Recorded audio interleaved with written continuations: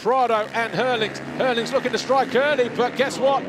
Oh, he does. I was going to say, Prado will get his elbows out and try and keep the Dutchman at bay, but he can't do that. Herlings leads on the first lap. And Prado making the most of those mistakes. He's got the Dutchman on the outside and he's going to control the inside here, and he takes back the lead on lap 3.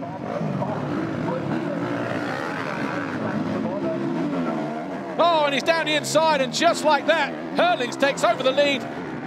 But, oh, ugly, untidy, actually, that was from Prado. Somehow, he managed to keep it on 2 wheels. Prado just hanging on at the moment. Is it going to end in tears between these two? He's alongside Prado as they drop into there, and Prado and Herlings is going to run it down the inside.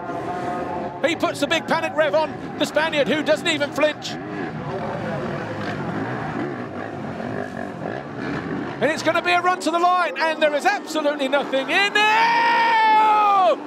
Oh! It ends in tears. Bikes and bodies in the track. Wow.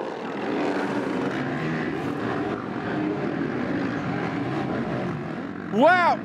Whose fault was that? Well, Herlings just walks away, absolutely brassed off.